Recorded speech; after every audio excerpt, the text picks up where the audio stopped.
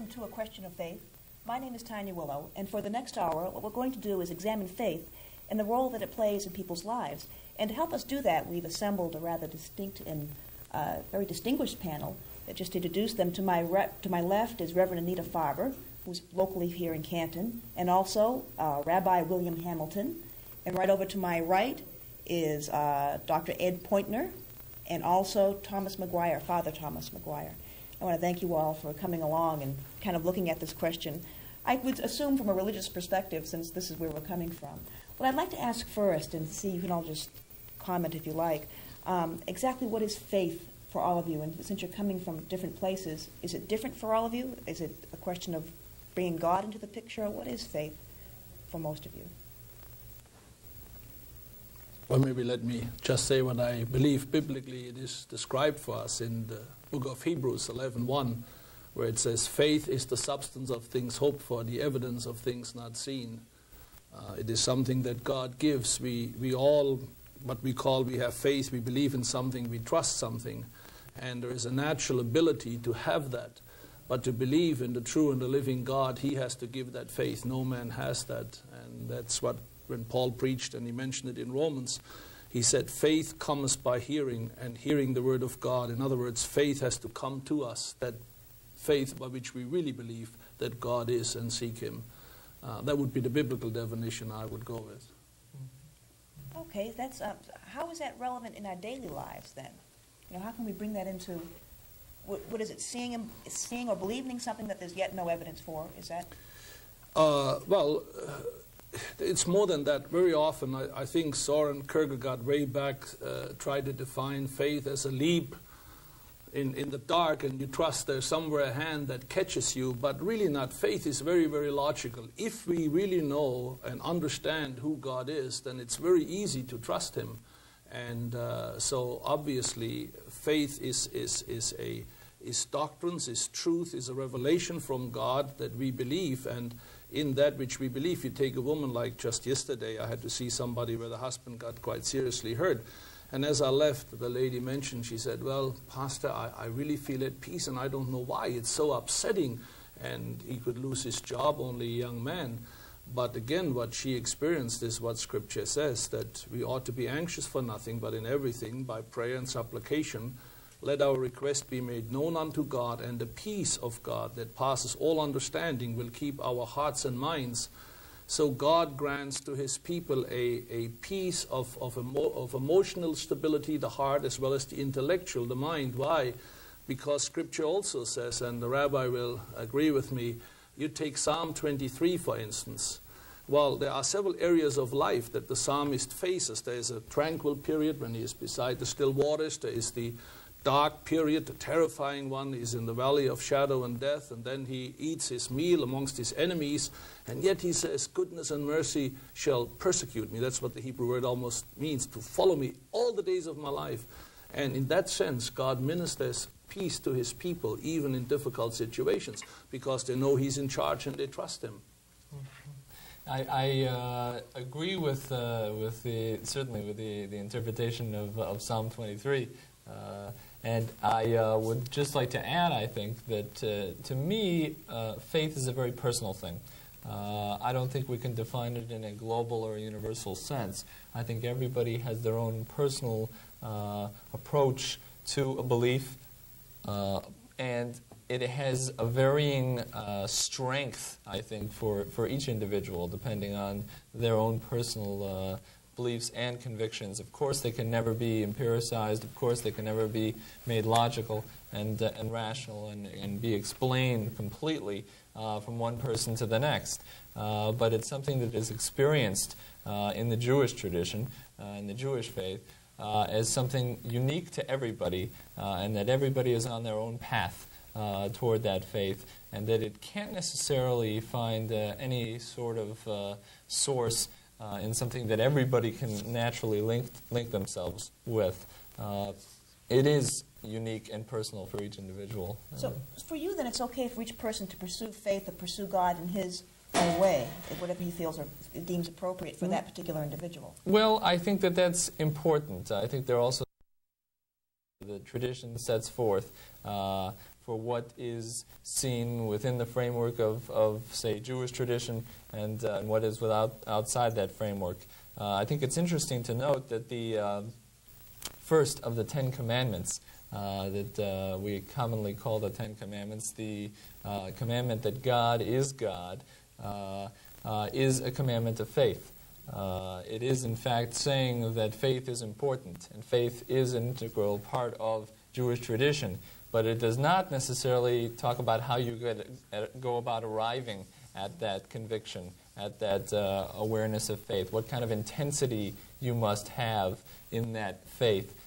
So the parameter is defined as faith in God and a recognition of God as the God who brought the Israelites, in this case, out of Egypt. But it doesn't necessarily, and so you can't necessarily believe in anything you want, but by the same token, you're not told exactly how you've got to get there. Is that your job as clergy, to sort of bring that faith forward for people, to have them look at that possibility of different types of what's appropriate for them, their faith, and bring that forward and bring that faith out? Mm-hmm. Or not really? Or I'm not sure I understand your question, partly because what I heard you saying was that faith is very involved in doctrinal issues and revealed testimony and revealed religion, and that there is a logic to that whole system. And what I heard you saying, Bill, was something somewhat different, that given the parameters of the Jewish tradition, there's a lot of leeway. And in my tradition, there's really no place for doctrinal issues at all. And the presumption is that the holy reveals itself all the time. It revealed itself in the past, it reveals itself in the present, it reveals itself in the birds that sing and in the hope that emerges in the face of devastation. And there's not a once and for only revelation. So that what we would be called to do, and I know you haven't shared your perception yet, would be different depending on how we understood the faith that we're trying to cultivate. But I think that idea of being cultivators and helping people bring to fruition what has begun to grow within them is probably something that we all do in some way. So you would agree that you're a cultivator as well? I would. I think that two things ultimately help lead someone to faith. Their own personal experiences and their contact with the various teachings of our tradition, and also their contact with specific individuals, people of faith. To learn from role models and to be able to be exposed to people that have a heartfelt, profound conviction, and through that, I see myself as a cultivator. Father, do you see yourself as a cultivator? Well, I was going to go back and perhaps say again in a different way that we have different levels of faith, and we're speaking of faith on those different levels. When we speak of that blind leap of faith, someone there to catch us, perhaps someone there or something there that gives meaning to our life, what we would call God from the religious perspective, is that very fundamental, if you want to say simplistic level of faith, which, as I say, we would all hope could be a part of our lives, a part of our people's lives, so that in the good and the bad, this God, this source of meaning for them and for us is always present. And then I think you move from that to doctrinal levels of faith in certain denominations. Every Sunday we say that we proclaim our faith, and we are proclaiming a doctrinal faith. I think simply by gathering for Sunday worship or for Saturday worship, one is saying, apart from the doctrine to a degree, that we have gathered because of our faith in God. And then through that profession of faith, through the beliefs of our individual faiths or religions or denominations, we would have a particular doctrinal or principles of faith. So then, does it matter which doctrine we embrace, as long as we have something out there that can strengthen us through emergency times or times that may be difficult? Well, I think that obviously all of us here and millions around the world have all seen themselves through times of crisis and times of great joy based on their faith, which is right here very dramatically different one to another in the sense of the doctrinal faith. So in that sense, the belief in God, that simplistic fundamental faith, I suppose one could say, as long as that's present, it doesn't, the doctrinal is secondary to the simple faith in God. But I think once one understands that people have been born and raised in certain faith traditions, then yes, what that person believes coming from that faith tradition makes a difference. So then, but then when you say belief in God, when we say God, are you on a common ground as far as that definition? Is this a sort of like yes or no, I guess. Yeah. For me, what I see it to some extent, especially for you, Reverend, is the idea of it being a sort of a God that if you don't do things in a certain way or have things happen, there's a sort of punishing God that that either you follow this particular set of doctrine or you will pay severe consequences come the time of your demise. Yeah, I was just going to say the very fact God demands faith, like all people have a God, either the God of revelation as he revealed himself in nature, in scripture, and through Christ ultimately, or a God of imagination. And the God of imagination may have much of even truthful trimmings with it, as Father said here, wherever you've been brought up. But one of the reasons, and the scripture is full of it, if we take the scripture for the ultimate revelation of God left for man, that yes, God will judge man. Why will he judge him? Because he doesn't accept certain things. He has laid out a certain path. If I may just speak about the history of Israel, which to the rabbi is very familiar, God gave unconditional promises to Israel, but he also gave conditional ones. And when they didn't meet the conditions, he punished them, and he punished them severely. He scattered them. The northern tribes almost completely disappeared. And then the 70 years of captivity that Judah had to go through, although he brought them back. So when we look at the God of revelation, we have to look at his nature. And I would maybe say, not to contradict Father here, but doctrinal is very important because, again, in Scripture says, well, how can we call on him of whom we have not heard? How can we believe in him of whom we know nothing? That's where I would reject Kierkegaard's faith, certainly that leap in the blind and, hopefully somebody's there and catch it as a real personal God. And he has told us what he is like and what he wants and what he dislikes, just like we tell people, that's what I like. The interesting thing is, we tell God he cannot like what he likes, but I can make the rules in my house. If you come to my house, you don't do this, that, and the other. But God cannot do that. That's the way mostly he is approached. So in other words, everything goes and God just has to accept it. And I would say Scripture certainly does not allow this to us. He has set his standards and his rules. The just shall live by faith. And then we come again back to the issue. Without faith, it is impossible to please God. For those that come to him, Scripture says, must first of all believe that he is, and that he is a rewarder of them that diligently seek him. So there are rules. But you have a real specific key. Pardon? You have a real specific key. A real specific... Yeah. To me, I'd like to know by what criterion you choose the Christian Scripture and or the Hebrew Scripture and discard the scriptures of the world that also God has spoken to the people through. But he really hasn't. You see, if by what criteria do you discern that God has not spoken through those others? By Scripture itself. Like, very simple. If I were to give each one of you a piece of string that long and a pair of scissors, and I say, all right, what I want you to do is I want you to cut me exactly 7.5 inches. Not 6, not 8, 7.5. So you would kind of say, well, 6 and 7.5 inches, and you would do it, and we all would cut it. And now each one of us would argue his point that my cut is those 7.5 inches.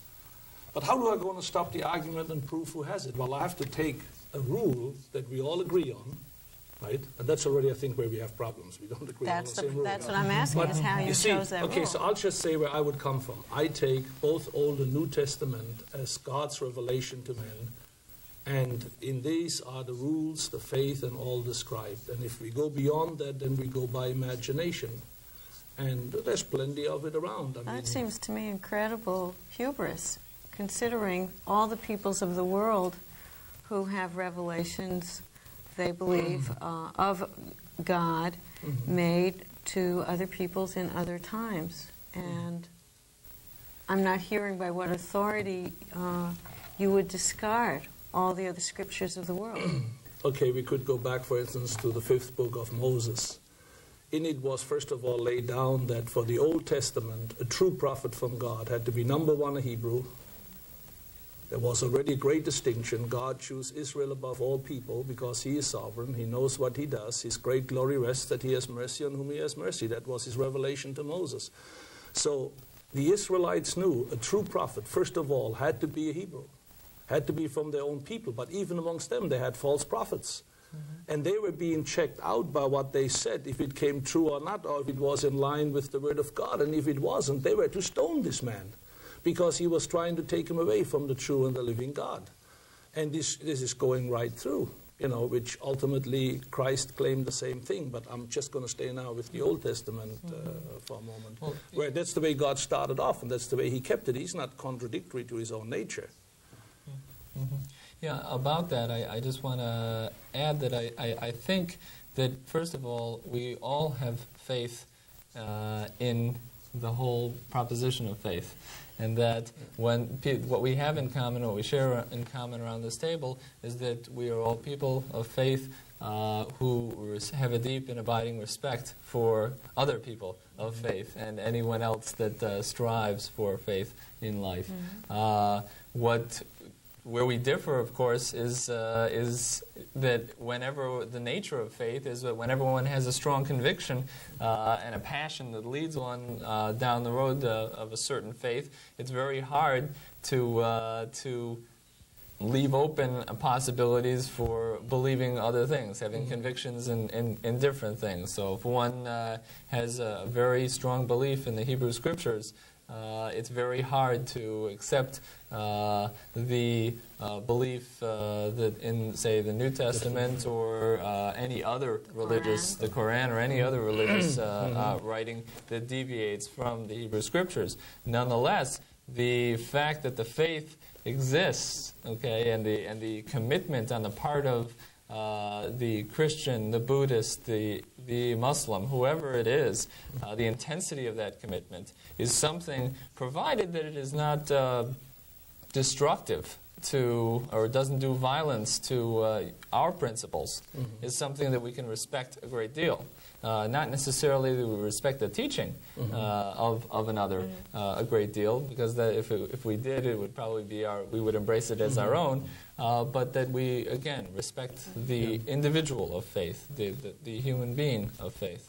I think it's important. Correct me if I'm wrong, but my sense is that you and I are on similar territory in that I know what traditions help me understand my relationship to God, and I think which will help my faith community.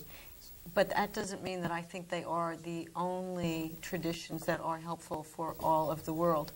And my understanding of Judaism is that everybody doesn't need to become Jewish in order to gain access to God. And so in that, we can appreciate the religiosity and the authentic faith of other people and other traditions. What I hear you saying is that that doesn't make any sense in your frame of reference, and I haven't heard from you, but my understanding from your frame of reference may I correct something? I respect everybody on a personal level because I really believe everyone is a creature of God and is accountable to God. So I am not looking down on anybody for no matter what they do. If they want to pray to a stone, fine. I understand that they would do that because Scripture tells us that after the fall, man became perverted in his thinking. And you know New Testament Scripture clearly teaches that the heart of natural man is perverted. His mind is at enmity with God. It's not subject to the law of God, neither indeed can it be. So we have already an opposition to God to begin with. You're saying that anybody who thinks other than... Everybody. Thinks other than how you think... No, not than I think. Leave me even out. Let me just say what Scripture says about natural man. It says about natural man, they are by nature, if we take the New Testament teaching, they are children of God's anger. Everybody. That's where they part. That's where we begin. By very nature, we are born with a sin nature. We are not called sinners because we sin, but we sin because we are born sinners. That's what Scripture says, crystal clear. I know that, and again, you believe and you go on, that's fine, but what I would say is that when it comes to Scripture, you would be in opposition to what Scripture teaches. If we can take Scripture for the measuring stick, I think this is the Scripture point. teaches lots of different things, and it depends on your particular lens.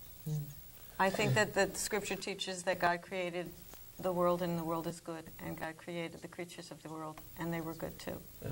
Until the fall. Very good. Very good. Yeah, right.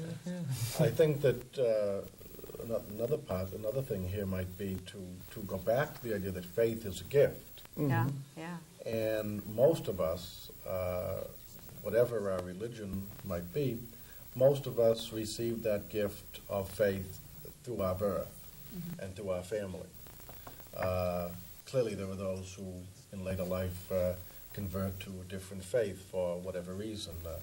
For some that would just be this particular faith seems to make more sense, or for some it would be a more intellectual religion or whatever. But basically most of us are born with we die with the faith with which we were born. It's gone through a lot of changes, but most people who are born Jewish die Jewish. Those who are born Catholic die Catholic, the Christian, whatever it might be. And because we are raised in that faith, I think we tend to, we would see that faith as the right faith, or the true faith, and we come to learn it as best we can, and then to put that faith forward, at least for ourselves, as the faith, the understanding of God, the understanding of life, which allows me, with my background, to live this life well, and hopefully to live this life in such a way that one day I will be with the God whom I have envisioned all my life, that being in heaven. And then, because of our doctrinal differences of how that faith is expressed, even among the Christian denominations, we have these different nuances and different beliefs. But if faith is a gift, then I think most of us appreciate that gift and want to defend and put it for others. I was just to agree with that and notice, for me, the issue of gift and graciousness is really probably the quintessential dimension of my experience of God. Is that God is incredibly gracious, and the bounty of the earth and the wonders in my life and the ways in which opportunity and creativity manifest itself are astounding. And every experience I have had that I would call holy is one of graciousness and giftedness. And so those are the things I see when I read Scripture. Yeah, I just want to say one word about the idea of faith as a gift. I think it's a beautiful idea, but I want to clarify, as a Jew, my position with regard to faith. I think it's important to be clear about it, and that is that while a Jew accepts that gift and sees the value of that gift, not every Jew need necessarily embrace that gift to the same extent in order to be a good Jew.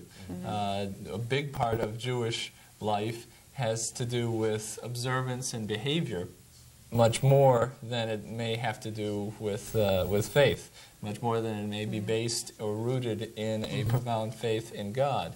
One can be a very committed, religious, observant Jew and really have a serious question about any faith in God at all. There are such instances. So that so much of Jewish lifestyle is rooted in behavioral patterns and customs and rituals that faith isn't always at the forefront of everyone's mind when they light a Hanukkah menorah or when they observe a particular custom. That's the nature of the dichotomy, or the balance, I would say, the tension between faith and observance and practice in Judaism. Are you saying the rituals are more important than the actual belief or faith? Following through on the traditions is more important? Many of the rabbinic teachings are such that one is penalized much more severely for not properly adhering to Jewish practice, Jewish ritual practice, whether it's keeping kosher, keeping the Jewish dietary laws, observing the Sabbath, whatever it may be. Penalized by God? Penalized by the community in some cases, and perhaps ultimately by God. Depends on whether the transgression is between God and man, or between man and his fellow man. That is ultimately has to do with the punishment. But in other words, the Jewish tradition is a lot more concrete in its definition of what a good Jew is by the behavior and the ritual than it is by what beliefs and convictions an individual might harbor. I'll tell you what I'm hearing. I'm hearing parts of the dogma that each of you present, and there seems to be this great punishing factor in there. You know, you follow the rituals or else you're going to get it. You believe in the scriptures and accept Jesus Christ as your Lord and Savior, you're going to, fire and brimstone is going to happen to you. And for me, when I look at this, and I think when I didn't say anything I know like you that. haven't said anything like that yet. I don't intend to kick me under the table if I do. So for me, I think for most average people that are just out there trying to make a living and get through the day, that type of talk is in many ways very unattractive. Maybe it's great to do the right thing so maybe you can get by or not get punished. Mm-hmm. But for me, I don't know that is necessarily a path towards spirituality. It would seem to me the more spiritual you are, the less need there is for punishment. Mm-hmm. It's very closed-minded people are the first ones to sock it to you when you don't do what they want. Mm-hmm. But as you grow spiritually and you become more spiritually aware, it seems like that type of need to be angry, punishing, and beat on someone for not doing what you want seems to me in contradiction with something that we might describe as God, that God would be someone or a being that would be much more forgiving. Well, in some ways, it's like children. When you teach children what the proper codes are for behavior, and so that people can live together and be respectful toward one another.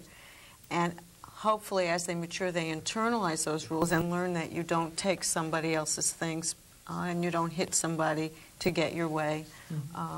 Because that's destructive of some things that are essential in human life. And I think that even though I disagree with those positions about issues of punishment being important, I think it's very important to understand that the religious person is trying on any of these paths to become as close to God, to walk in the ways of God. And that means learning the ways of God so that you can walk in them. Punishment is, I think you're overstating the case in some way. I also don't want to be misunderstood. In other words, the Jew does not observe the Jewish tradition because he walks around in fear of being punished. I use that as an example of demonstrating to you when you go from the top down, when you look at the overall religious authority, the rabbis were very concerned about behavior, much more so than necessarily faith. But the typical Jew observes what he observes, not because he walks around in fear of being punished, but because he wants to preserve what his ancestors did, and he wants to continue, and he also wants to lead a good life. So the control is the important thing. You see, in that case, it seems like the control is you follow the old traditions, the way. So it's not so much what you think is irrelevant, but as long as that no, I wouldn't even. In other words, in that one, if somebody wants to preserve their ancestors' tradition, yes, that's the case. If somebody has not had ancestors that were Jewish at all, selects Judaism by choice, becomes a Jew, has no reason to preserve an ancestral faith, simply observes and practices rituals because they believe they can be a better human being and ultimately live a more fulfilling life. Now, Anita had mentioned the the way children learn, and that hopefully by the time they have reached certainly adulthood, they would do the right thing because it is the right thing, it orders society, and people live in harmony with one another. But one of the ways that children learn right from wrong is that there is a punishment sometimes attached from the parents. Mm-hmm. That might no television or no dessert or whatever it might be. Those parents love that child, and they're punishing not to hurt, but to train and to improve the child, to make the child a better child. And I think sometimes we can, when we think of God, and there was a great tendency for a while, I think, to say that exclusively, almost, that God is love, and which is certainly true. But part of love, parental love, I think, is the best example. Part of love is the need to discipline at times. Mm-hmm. Mm-hmm. And so this God who is love is also just in all justice. Mm-hmm. And when one would violate, in whatever ways, God's justice, then there is this need of this loving God being true to the fact that he is also justice, must in some way, if you want to use the word punish, the person. But the person has already punished himself by his or her actions. God is simply declaring, if you will, if we're speaking of final judgment, that God is only declaring that what you have done, contrary to my laws I've given you and the moral code, deserves what I, in justice, must now say to you. The punishment I think of, I guess, is estrangement, and that comes with the act, that when one does something that's profoundly destructive, hurtful, one is estranged from the divine, estranged from the community. Mm-hmm. And to me, that's the punishment. It happens even as you're doing it. I think that was we want to take a quick break and I'm going to come back. But I'd like to talk about that connectedness of religion, because sometimes, Anita, you feel estranged without really doing any violation at all. There's a sense of unconnectedness out there for people who haven't really necessarily done anything of any kind of violent action. So I want to talk about that a little bit. And also I want to talk about all of you and what it is to serve God in the way that you see is appropriate to serve God. And is that a large task? I know, Father, you were late today because you had maybe something going on, emergency happening, and it seems to me it's a tough calling, or something that wouldn't be appropriate for everybody. And even if it were, something someone really has to examine before they get into it, because it sounds like it's not the easiest job to take on. So what I'd like to do is take a quick break and come back. It's not a job. It's a calling. Okay, we'll discuss that too, the calling. I thought you were going to say it's not a job, it's an adventure. So we'll take it on. That too. All right. We'll take a short break and then we'll come back and we'll talk about that too. Stay with us.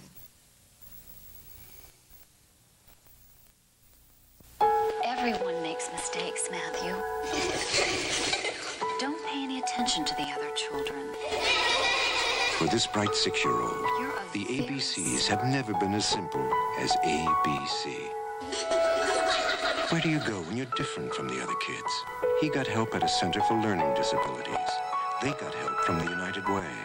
All because the United Way got help from you. The United Way.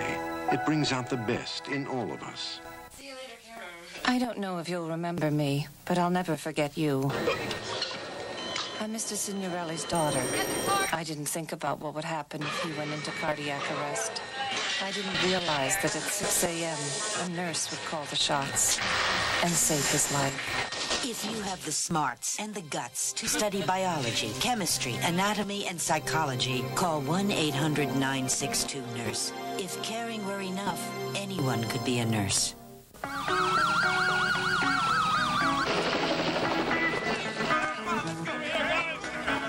Randy Travis on strings. Branford Marsalis on the horn. Paul Schaefer on keys. Carly Simon on lead. There are a lot of different parts to play in the American Red Cross. Play play your part. I was going to take a job with an engineering firm in New York. I got a better offer. I'm building schools overseas with the Peace Corps. The pace is a little slower than New York, but here I'm getting grassroots experience I couldn't get anywhere else. The way I look at it, the world can wait 2 years for another 40-story smoked glass high-rise. Peace Corps, the toughest job you'll ever love. Of faith, all the good argument starts happening when we're on the break, and everybody starts opening up. But the thing that brought up the conversation while we were on the break, and you folks missed it, it was great. What we were discussing was the idea, we were trying to say what we're going to discuss when we came back, and the idea of, that we seemed to pop into was, you were discussing, Anita, your frustration that the God that seems to be defined here and is this masculine, male God that sort of sits in a throne and points at you're doing the right thing, you're doing the wrong thing, you're following the rituals, and you are not accepting Jesus Christ as your Lord and Savior, so there you go. I mean, there seems to be like this pointing, angry sort of fellow sitting up there. For me, I don't follow that there's such an intellectual deity that may pass judgment on us and sort of do that. But for you, that's very, very so. Anita, just to get clear, because I think it's and then you can discuss it. Yeah. For you, what is God? Is God an intellectual deity that passes judgments on us, that's a male deity, or what is God for you? Well, when I answer, I'm answering for myself, sure, because in absolutely. my tradition there's a lot of encouragement for people to experience God in whatever way God comes to them. Mm-hmm. But for me, God is the spirit of creativity and life and becoming that is the universe and makes the universe and calls the universe forward, and we are part of that ongoing process. And so there's a spirit of life that is greater than all of the physical materializations and all the people, but the spirit of God moves in everything. It moves in Bill and in me and in the table, and it just, in my experience, throbs through the universe and calls us to constant becoming. And it's a very life-loving, life-infusing, healing presence. And I want to be close to it, and I want to honor it where I encounter it. So it sounds more like almost like a verb, right? Yeah. That's it. Yeah. That's good.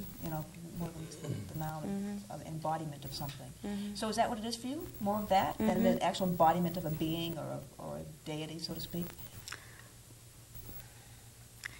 Yes, but that doesn't mean that there isn't more to the divine than simply the physical universe. It might be beyond articulation. Yeah, but I don't think of it as being separate. Julian of Norwich, who was a Christian mystic in the 14th century, said something that I found very moving. Between us and God, there is no wrath and there is no forgiveness, because there is no between. She couldn't be more wrong according to Scripture. Well, she disagreed with you, That's and she okay. was an abbess. That's right, and she is free to do so. That's right, and I am too. Yeah. See, the thing is, I think I maybe come on a little bit strong. I don't mean to, but one thing I know, that nobody can force the true faith on anybody because we don't have it. It's up for God to give it. Mm-hmm. And you see, he already in Psalm 19, he said, "The heavens declare the glory of God, and the firmament shows forth his handiwork. Day unto day and night unto night utter speech. Their language is gone forth into all areas." In other words, there is what is called a general revelation of God, where people that are created in his image, when they look at it knowing that everything had an existence and a creator, they're already impressed with that. And Paul precisely picks on that up in the book of Romans. He says, "And the wrath of God is revealed from heaven." Now this God that we seek, he has his wrath revealed from heaven against all ungodliness and unrighteousness that man hold by suppressing the truth. For that which may clearly be seen and understood in what is made, his eternal power and Godhead. Therefore man is without excuse. In God's point of view, man is without excuse by the very environment in which he lives, that is a testimony to God. But man, because of his sinfulness, will not bow even to their testimony. So he has to suppress even their truth. But God has made it known to him. That's why there is absolutely no atheist, because if a man only slightly thinks in his heart, maybe there is a God, maybe I should pursue it. And then he says, hogwash, nobody else does it. His own heart already has condemned him, like Scripture says. I think the better question to ask the atheist is, tell me what God it is in whom you don't believe. Because I know many people who call themselves atheists because they want it to be clear that they don't believe in the angry bearded man who lives in the sky and shoots thunderbolts. That doesn't mean they don't have a profound sense of the holy. It means that they don't believe in the Hallmark God or whatever it is that is in common parlance, and what they're responding to is that stereotype. But I found many of them to be profoundly religious people. Oh, yeah. See, the point, this is where we come back on religious. Well, there's all kind of religions, and people are sincere, and they are good people. But the bottom line is, and we all have a presupposition, but the bottom line is, if God is who he is, how he has said, then that's the way the show is going to be run, whether you like it or not. That's not the issue. If God says, this is my law, you break it, you go to hell, that's all there's to it. And he has the power, that's why he is God.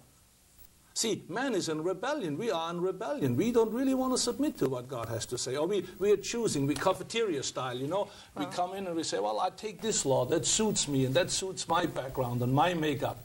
But you can't do it when God offers it. But you are. You're reading it and you're saying, my reading is the way God meant it to be read, and I know the truth, and you don't. No, I'm not. And to me, that's arrogance. Well, if it's arrogant, then let it be arrogant. But I don't think that you know what God meant when God wrote that, if in fact God did write it. Okay, give me another presupposition. I have kept Jesus back in reference to my friend the rabbi here, because he probably will not go into the New Testament. Okay, but Jesus, even if we were to assume he was not the Son of God, which he was, the Messiah, but whenever he came into an argument with all the religious people of his day, what was his resource? He always said, what says Scripture? In other words, he totally bound himself to the revelation of his Father, God, in the Old Testament, that this was given to the Jewish people. That was every time, no matter who attacked him, whether it was the Pharisees or the Sadducees or whoever, whatever group it was, he says, well, what says Scripture? And then he had them quoted, and if they were right, he said, hey, you're not far from it. If they were not right, like he said, for instance, the Sadducees who didn't believe in the resurrection, he said very plain, he said, you always err. You're always wrong. Why? You don't know Scripture. Well, they boast they would know Scripture. They go by it. But he says you don't know Scripture because he's the God of the living. He's the Father. He's the God of Abraham, Isaac, and Jacob. So there is a certain dogmatism about Scripture, yes. Even Psalm 1, that beautiful psalm, makes a separation between the godly and the ungodly. He says, blessed is the man who does not walk in the counsel of the ungodly, who does not sit in the seat of the scornful, or walks in the way of the sinner. But his delight is in the law of God, and therein he meditates day and night. The wicked are not so. They're like chaff. They be blown away. They will not stand in the congregation of the righteous. See, it's God who's calling the shots. But you're not being responsive to what I said, which is that, yes, those words are written there, but how you interpret them is not necessarily how God interprets them. It's how one man interprets them. Well, it's not just one man. There's many would. If we were to go just with the Old Testament, let me put the rabbi on the spot for a minute. In a good way. Sure. Go ahead, Bill. You believe the Old Testament, right? The Scriptures. I hope so. The Hebrew Bible. The Hebrew Bible. All right. That's why I said Old Testament. I will not go into the New. I just go to the 22 that you have, or the 39 that we have, okay? Now, in this, how much would you say God revealed himself as one that loves those that keep his law and one that punishes his law? Would you say that from Genesis to Malachi, I mean, your binding is different, you have the historical books at the end. Okay, so, but you know what I mean, that the whole Scripture, the prophets, the law, and the writings, would you not say that they're all thoroughly full of God's righteous judgments and his declaration of his anger for when things are not being done his way and punishment that is to come? Would you not say that? In response, I would say that this is my answer to the original question about the kind of God that I find in our Hebrew Scriptures. That is a God of justice indeed. There are numerous instances throughout the Scripture of God's justice. There is also numerous instances throughout the Hebrew Scripture, examples of God's mercy. Absolutely. And they are in tension. However you understand each of them, okay, I think is ultimately very subjective. One of the strengths of the thousands of years of tradition that's come down through the Jewish interpretations and commentaries on Scripture is that we have come to understand that nobody can agree on interpretations of just about any passage or section of Scripture. I think there are basic messages that come through, and I don't think that you can read anything you want into the Bible. But I think that it's important to understand that Judaism sees a tension between the justice and the mercy that God embodies in the Hebrew Scriptures.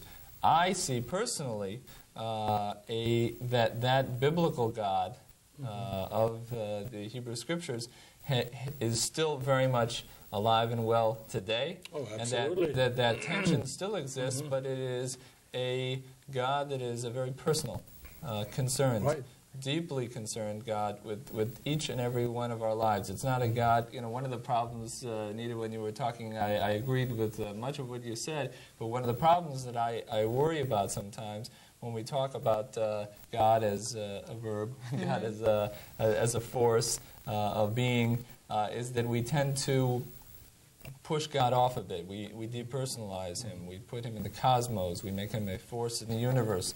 And as much as you tried, I think you said clearly... we don't make him him.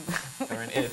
As much as you tried, I think at the end to say that God is very much concerned and close, and you want to honor Him in any way however you see God, you want to honor God in any way you can.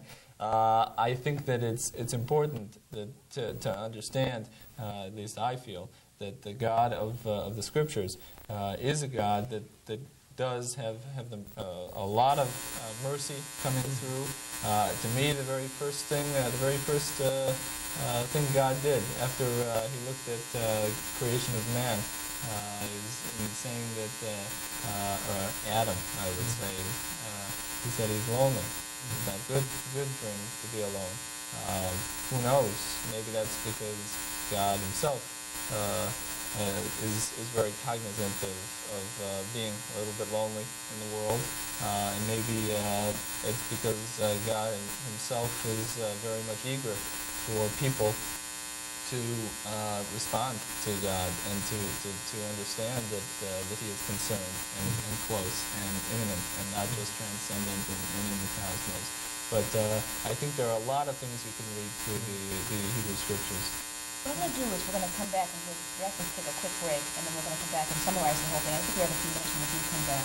It's very difficult. It's a very difficult question, and the question of Him, and even the idea that for you, women don't even belong to servicing God. And I think that's true to some extent to the degree that women can serve God in the Catholic Church, too. And that's kind of a question that perhaps we might look at and bring up some of that as well and see where we belong.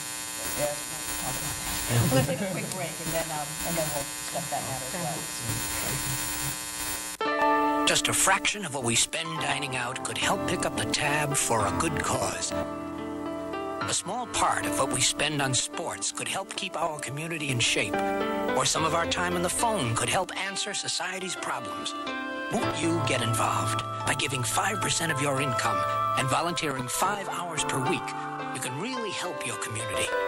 This year, make it your goal to give 5. What you get back is immeasurable. Hi, welcome back to A Question of Faith, and we're examining the question of faith. And before we took the break, we just quickly looked at the role of women and what women can aren't allowed to do. And I think what I'd like to bring into this question is the question of dogma.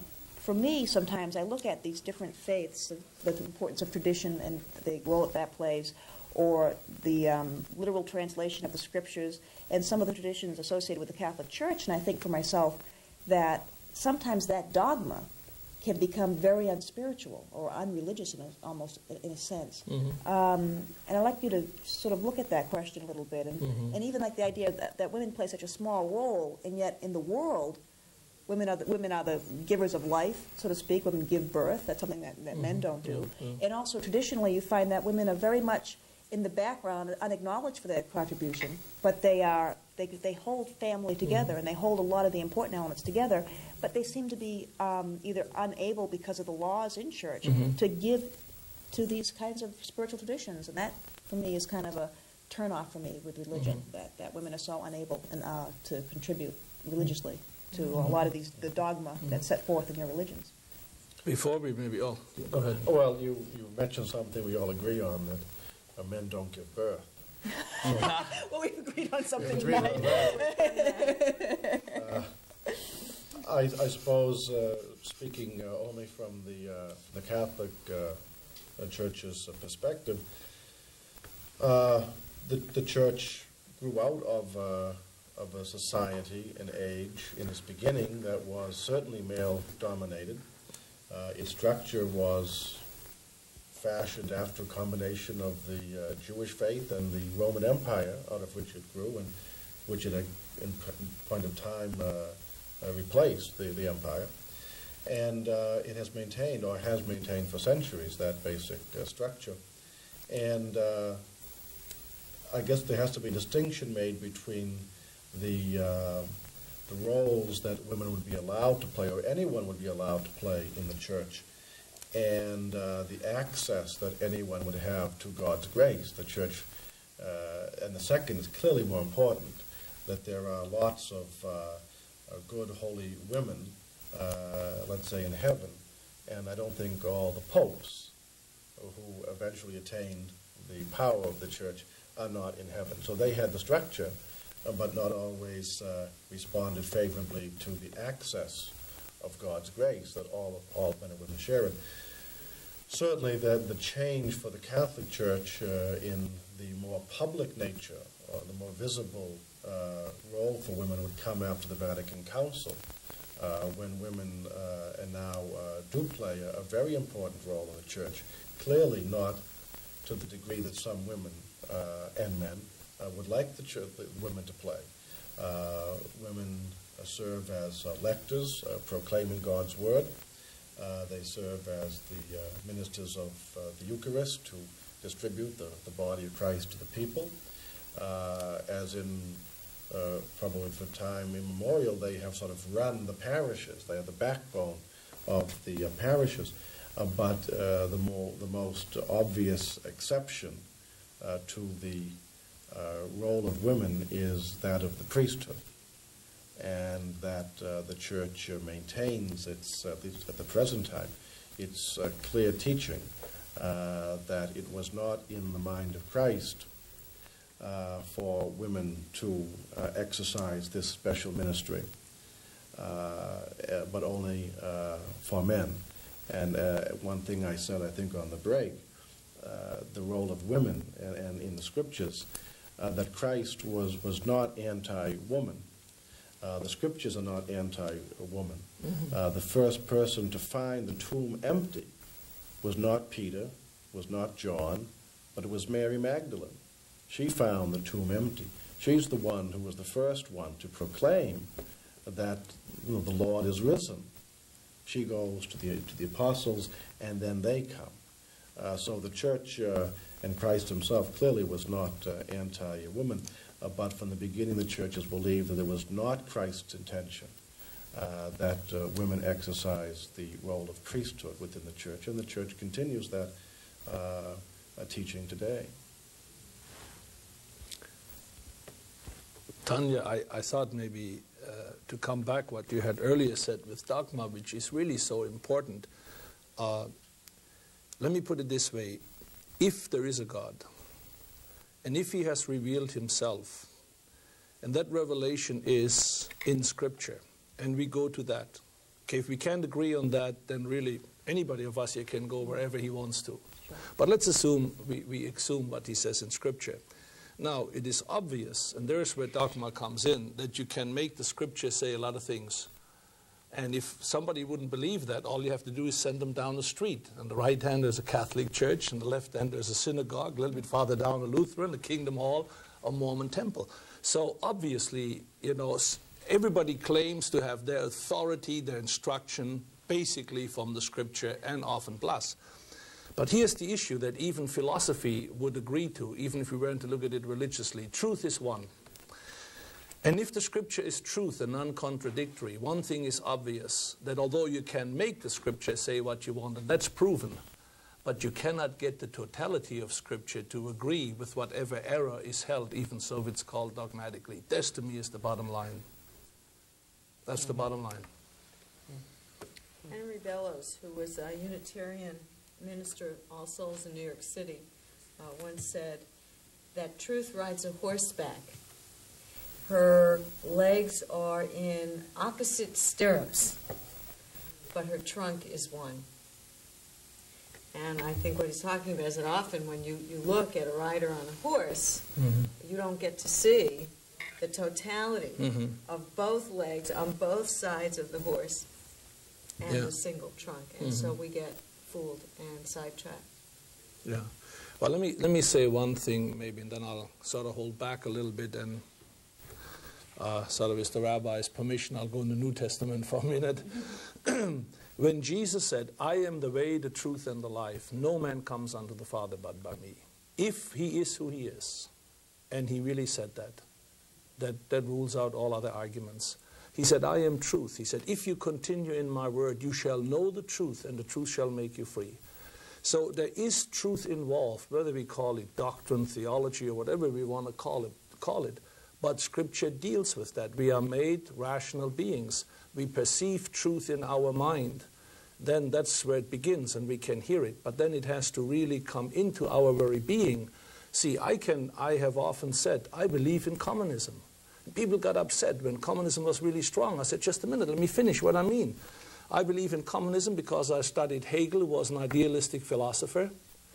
I know Lenin and the communistic philosophers who took the idealistic philosophy of Hegel, put it sort of upside down and made it materialism. I know the Russians are real. I know communism is real. I come from a country that knows communism. For me to say I don't believe in communism, what it does, I would be a fool. I would close myself to life.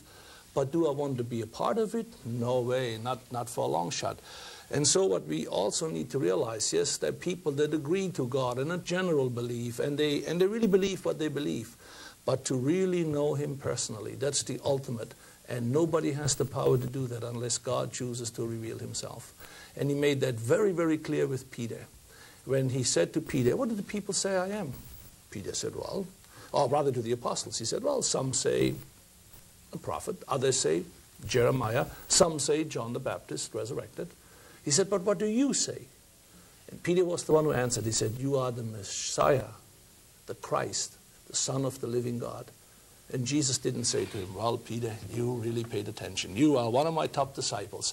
Those 2.5 years we walked together, you observed me, you saw me pray, you saw the miracles, we slept together, we walked together, all this. That's not what he said. He said, Peter, flesh and blood did not reveal that unto you, but my Father who is in heaven. In other words, Peter couldn't even perceive in the beauty of the infallible Christ, the perfect God-man. He couldn't even really see in that revelation what it is unless God would have given it to him. This is what Jesus said. This is what I got to go by. That's the bottom line. I just would like to say something about the religious truth. Has to be said real quick, too. Okay. We've got 1 minute left. Okay. Religious truth implies that it can be proven, or it can ultimately be substantiated. And to me, that takes it out of the realm of necessarily faith. If we're concerned about what is authentic, then I think religious truth becomes important. But to most people, it seems to me, we're concerned more with what is most fulfilling and most genuine and meaningful for them. And authenticity might take a back seat to that for the time being. And the other thing is that I'm glad to say that conservative Judaism, which I represent, has given women a much more prominent role in tradition in response to your initial comment, Tanya, and has made women rabbis and has given women a much more complete role or an opportunity for that role in Judaism. Well, you know, I want to thank you all. And it's such a massive topic. It was very difficult to deal with. But I think you did a real stand-up job in being able to bring it, have people hear this kind of discussion. It was a very interesting discussion. And everyone comes from such a different place. You know, it's difficult to nail down in one direction, which actually makes it a little bit more interesting and a way for people to look and examine, you know, these kinds of questions, which are difficult questions and obviously not very easily handled in a time of 1 hour. So I want to thank you all. I know it's very difficult and sometimes frustrating at some points. Thank you. Thank you. Thank you, Tanya. Okay. All right, and good night. And I hope you enjoyed the program. And maybe if did agree or at least found out something new. It was very interesting for me. I know that. Thank you.